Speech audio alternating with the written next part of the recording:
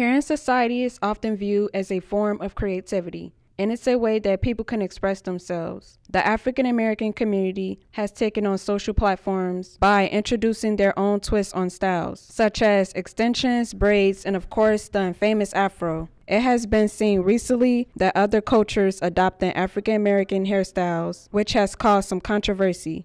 We spoke to a few black women and asked about their opinion on the matter.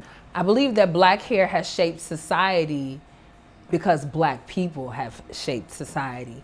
And anything that comes from black people naturally is going to play a heavy role in shaping our society. Historically, it can be seen as negative, what they call nappy. But for my understanding, I don't believe in nappy. I believe in coiled to kinky to curly. There have been some mixed emotions across the nation on how African Americans' hair is viewed.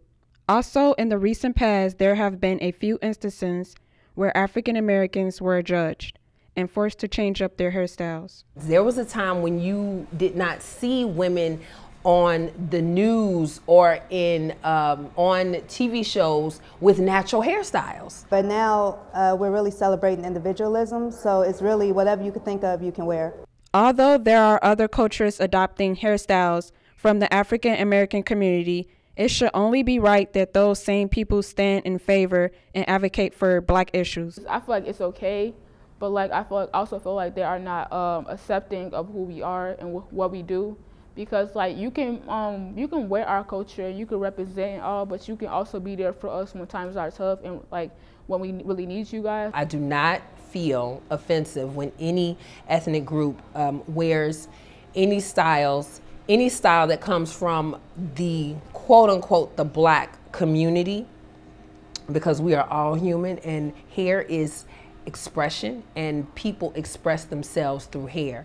So I don't think any human has the right to tell another human being what style they can and can't wear. I might be shocked, but I'm not offended. My opinion on other races adopting black hairstyles, I do see it as cultural appropriation, mainly because many of them do not have the hair texture to actually carry our styles, but also a lot of our hairstyles are rooted in many different meanings, even including slave escapes as well. So I feel that if they don't really have a purpose, or if they don't really understand protective styling or why we style our hair, it can come off as offensive.